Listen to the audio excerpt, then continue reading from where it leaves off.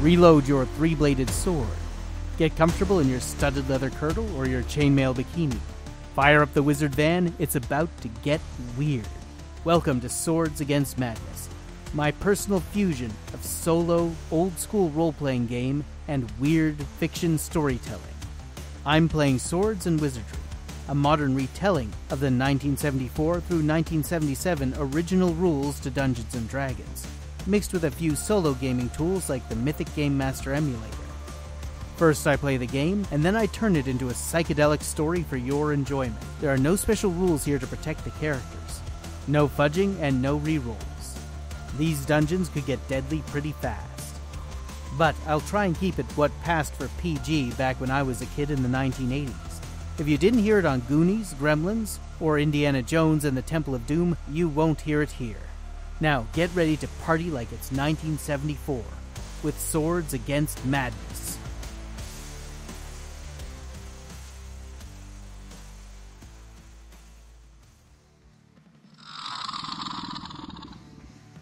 The giant yellow centipede's mandibles glistened with venom that dripped down on Rayya's armor, hissing as it landed. It opened up the scythe-like mandibles, and its head descended like the blade of a guillotine, only to be deflected at the last moment by a desperate blow from Olan. Steel clattered against chitin ineffectively, even as he wrestled with the one that was attempting to get its hundreds of legs wrapped around him. Rayya snarled in frustration, trying to push the weight of the oversized arthropod off of her. But it was no use. No matter what she did, it had too many limbs and was too powerful. She watched with anger and regret as her life flashed before her eyes. And then came the disturbing aroma, the strange colors, the weird feeling in her head, as Miria unleashed the warp she had stored in her body. A pulse of mind-bending energy washed over her, over the centipedes, and she lost consciousness. Miria took a moment to let out a ragged breath that she hadn't been aware that she was holding. It was over. Both the monsters and her companions were asleep. She drew that strange, beautiful magical dagger and began punching holes through the brains of the arthropods before shaking Olan and Rayya awake. She said nothing. She didn't need to. It was done. And at least for now, they were safe.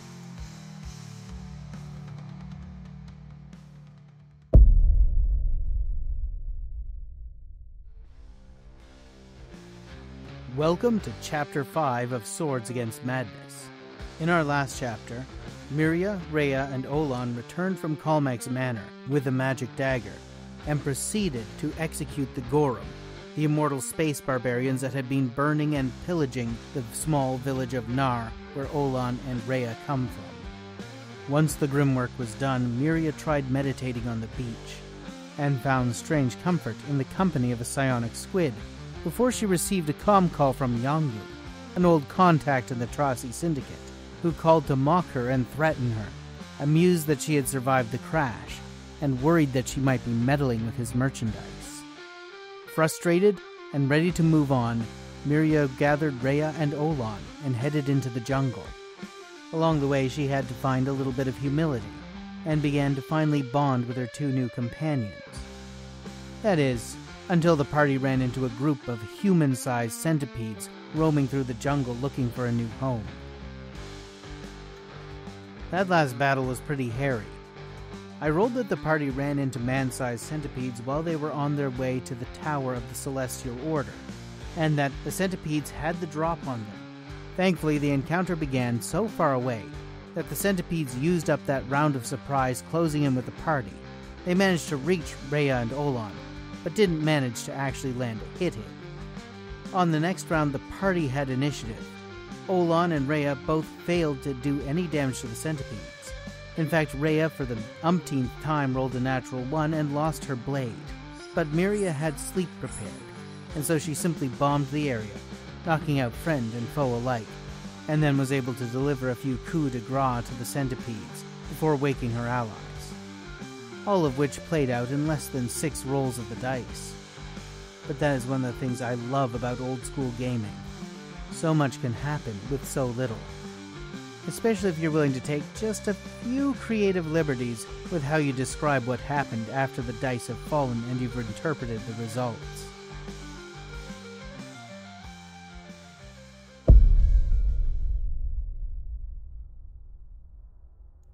"7 years ago, in the village of Nar, Rayya crouched and hugged her knees as she hid underneath the stairs, listening to her parents fret and argue one more time.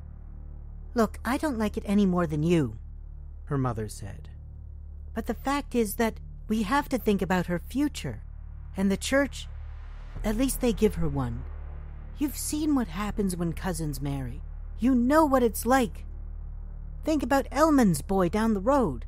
Do you want our grandchild to be like that?" "Enough. I don't want to hear it." Her father's tankard crashed heavily down on the table. "I'm not going to force her to do anything she doesn't want." "I'm not talking about forcing her. I'm talking about opening up some opportunities, letting her meet some men who aren't her cousins. Like everyone is on this island. I want her to be able to marry." Fine.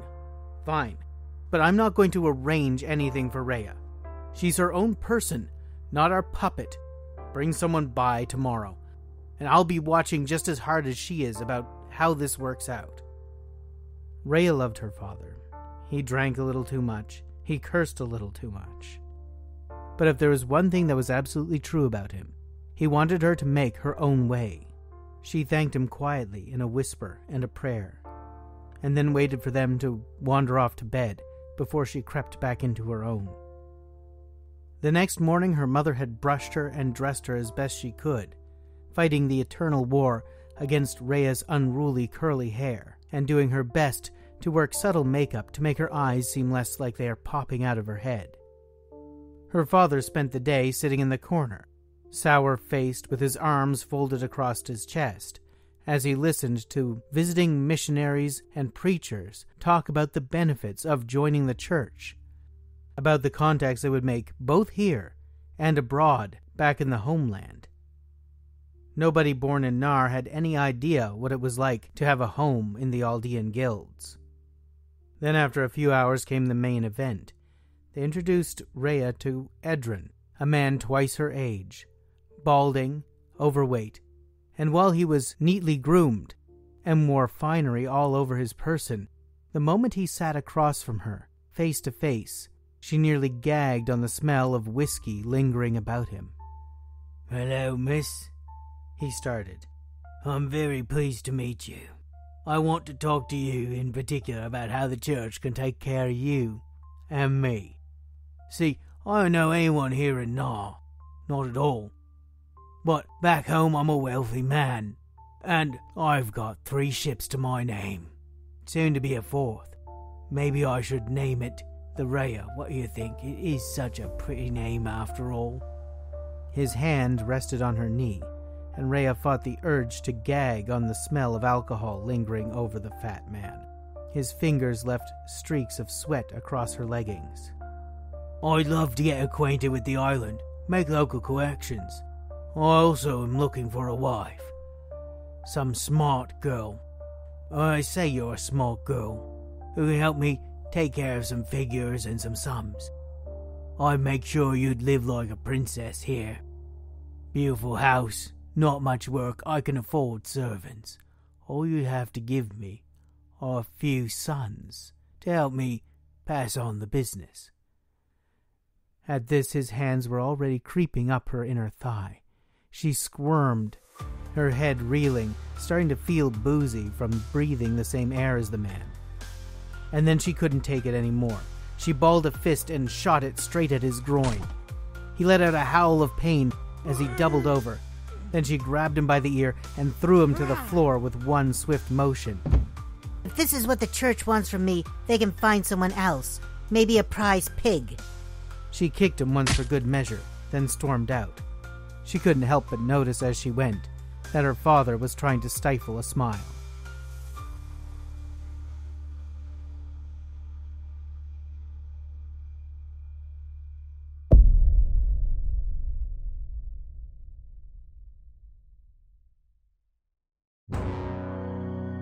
Do you you enjoy old school RPGs?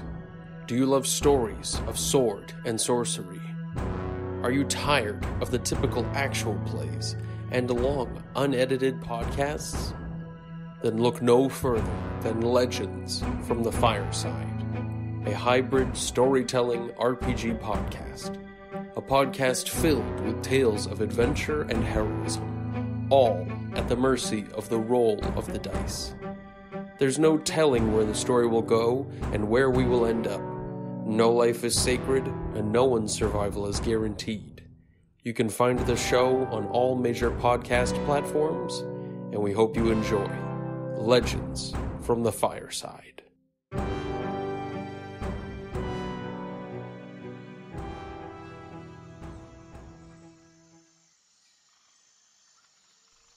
The tension was gone now. Olan, Rayya, and Miria walked together, with ease and comfort with each other. The beautiful supernatural combination of gratitude and humility worked together to erase the discomfort they felt with Miria earlier in the day. Now Olan and Rayya were excited to tell her about the Order of the Stars and the history of the island. They walked together, pushing their way through the underbrush, a little more cautious now perhaps. Olan kept his eyes out as he picked out the markers to take them to the hidden tower. He tried his best to tell Miria what to expect, but it was awfully hard to figure that out. After all, no one had come to fulfill a prophecy here before. Ultimately, they fell back on funny stories and local gossip, just trying to get her a feel for the community that she was now a hero to. Not once during all of that talk, however, did Olan let his attention stray. Had any of the jungle's other threats, more centipedes, the giant ravening caterpillars, the white apes that sometimes terrorized the mountaintops, he would have seen them coming. Unfortunately, he was not looking for men. He didn't notice the distant, ragged breathing, the soft steps, the sound of a man putting down soft boots where they had just trod down the undergrowth themselves, the faint sound of teeth grinding angrily, as Kalmek followed them from a safe distance, one hand resting on the hilt of a sword. His eyes burned holes in the back of Rayya, but she didn't notice. He wanted to make her pay worst of all. His face was still purple in a number of places, and coated in plasters, where she had managed to grind him hardest into the gravel. Oh, he wanted a piece of her, and there were brothers in the church who would thank him for doing it. But of course, Miria had to be his first target. That was made easier as he observed his grandfather's precious dagger hanging off of her belt like a common pocket knife. Did that woman even understand what she was dealing with? If she really was from another world, did they have the kind of magic that could make a dagger like that? He didn't know. He certainly knew that she had no right to be carrying it, and he was going to get it back.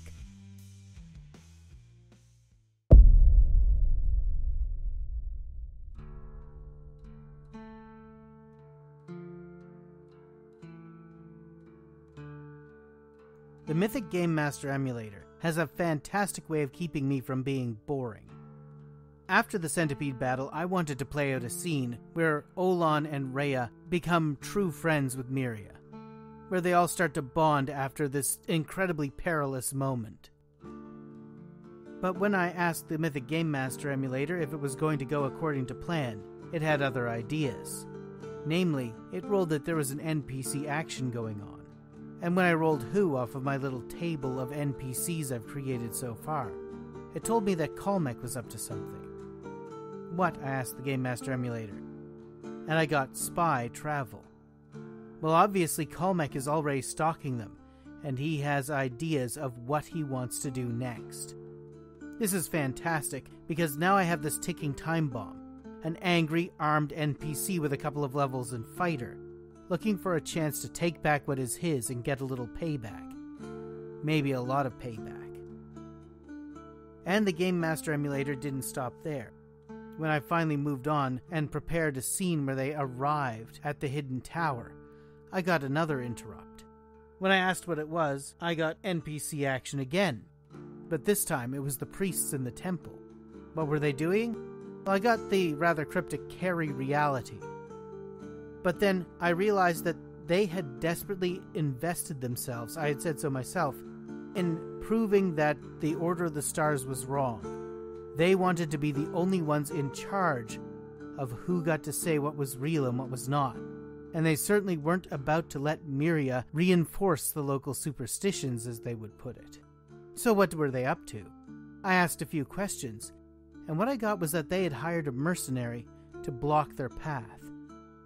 Not just a faithful church member, but someone truly vicious, mean, and calculating. And his mandate? Make sure that Rayya doesn't reach that temple. Do whatever it takes.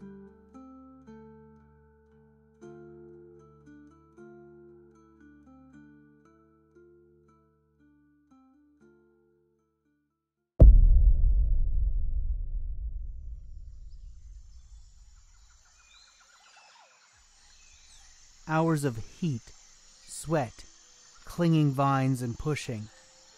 They were all aching and tired by the time they emerged into the clearing where the path to the tower began.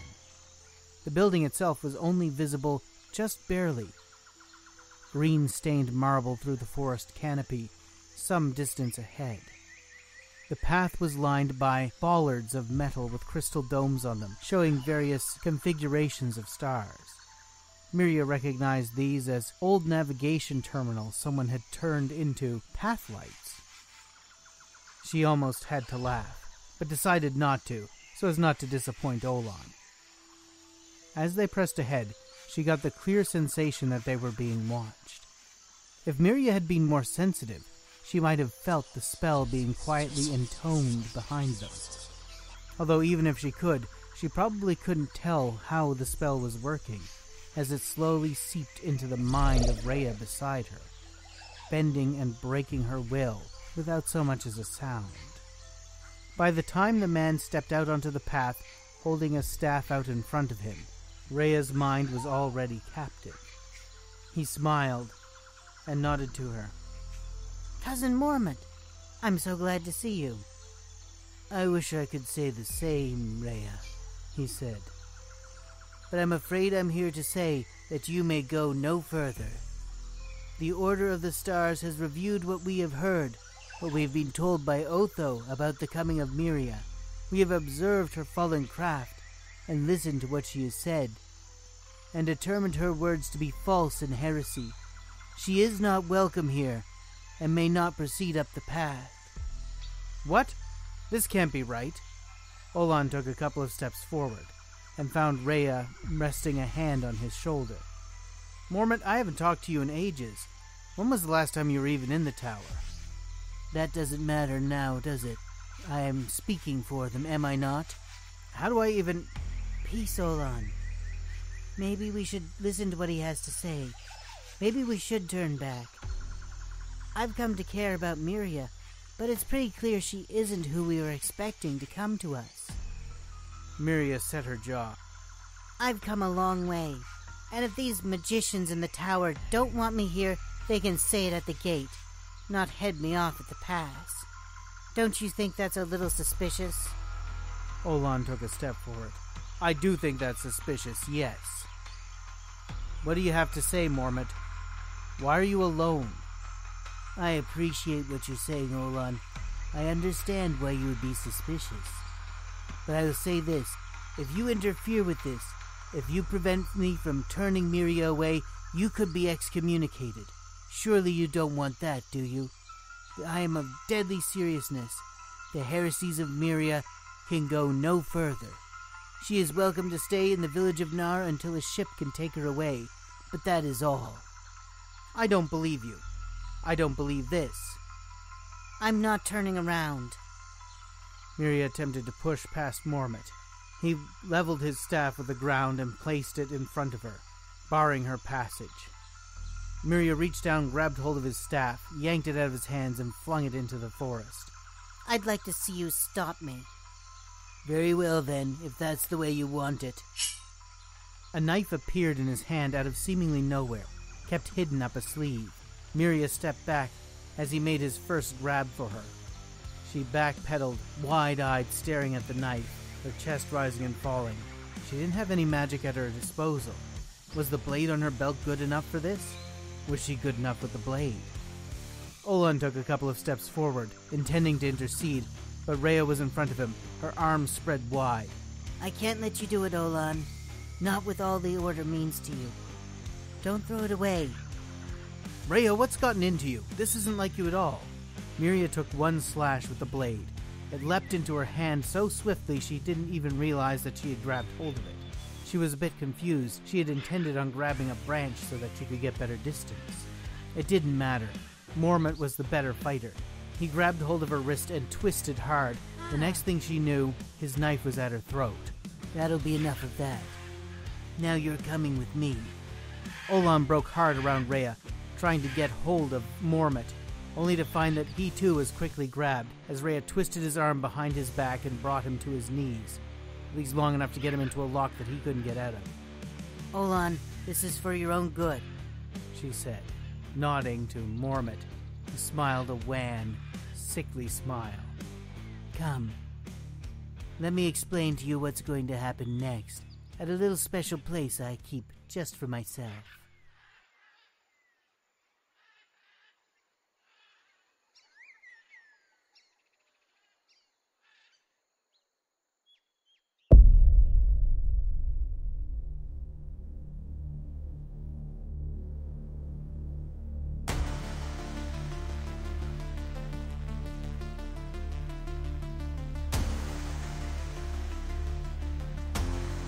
Thank you so much for listening to Swords Against Madness, Episode 5.